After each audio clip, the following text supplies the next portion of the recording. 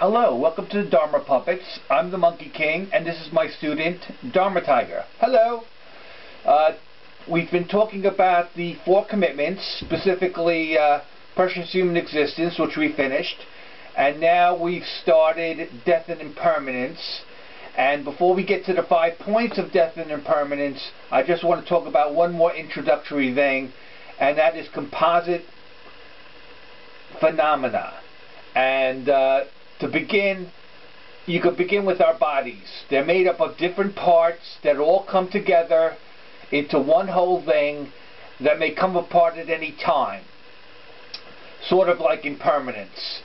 And that is what we're talking about here.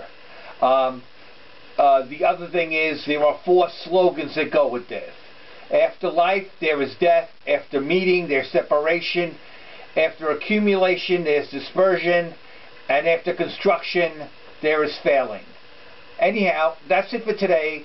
We'll pick up with the 5 points next time. And Kandula may be teaching. Bye-bye.